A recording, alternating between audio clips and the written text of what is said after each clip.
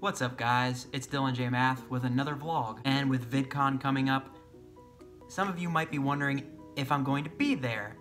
Most likely you noticed that I haven't been talking about it if you follow me on my social media or just on this channel, because normally I'd be tweeting something like, oh, I'm going to VidCon, or posting a video about VidCon, but this year I'm just not going. And also for the foreseeable future, I will not be going. That stands to change from year to year. One of the reasons I'm not going is financial reasons. I would rather spend my money on a week beach vacation, which could actually cost less than going to VidCon for 3 days, because I haven't had a proper beach vacation in 5 years, and I think I want to do that this year. So I made the decision quite a few months ago that I wasn't even going to try going to VidCon. And the next reason is that it seems like a big waste of time if you're not a bigger creator, or at least someone who's like big enough that people actually care about your stuff. I mean, sure, you get to meet some of your favorite creators, but with the security and all of that,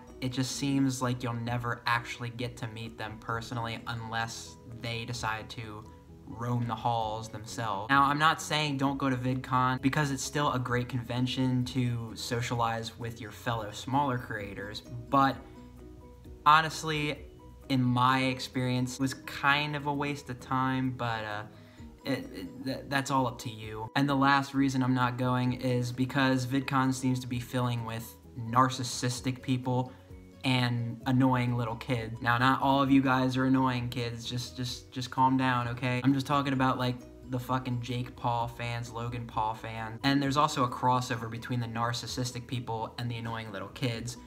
Because of Jake Paul and Logan Paul's narcissistic attitudes, it's influencing the kids. There are other creators who are gonna be there that are narcissistic assholes that have annoying fans too. Seeing those douchey fucking teenagers or like young adults with like their fucking hoverboards like vlogging 24/7, not actually stopping to experience anything because they actually don't care about anything beside themselves. But I digress. Those are the reasons why I'm not going to VidCon this year and anytime in the foreseeable future, but like I said, subject to change year by year. So that's the explanation as to why you might not see me there if you're one of the people that I might actually, if you're also one of the people that go to VidCon. I know one of my subscribers, Teresa, we met last year.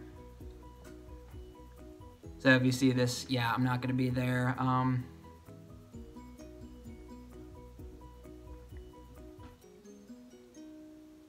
But VidCon is still a great convention. VidCon is still a good convention. Just be mindful of that stuff that I said. So remember to like the video, subscribe if you're new here, and comment down below if you're going to VidCon, or if you're not, what are your reasons for not going? And I will see you guys next time.